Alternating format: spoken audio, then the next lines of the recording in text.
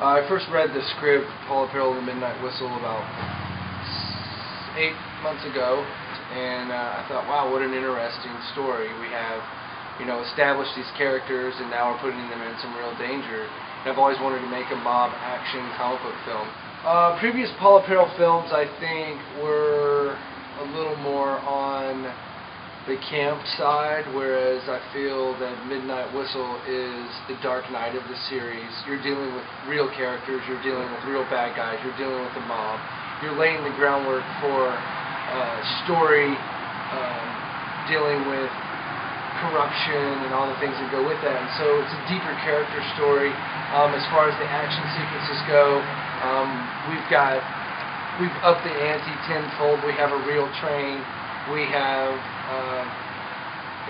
big fight sequences, lots of action. It really is the dark night of the series, so it's been fun. In Midnight Whistle, Paula's character is really put to the test.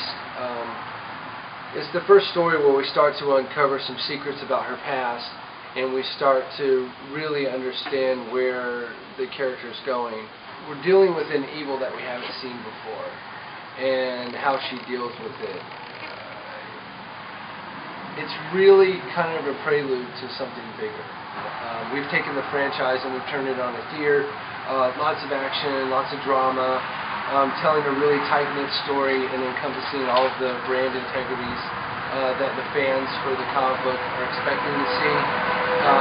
But at the same time, I put my own personal spin on it, and with the help of my creative team, we've been able to do some really amazing things. So I think that overall, I think the fans are going to be pretty much blown away by the film.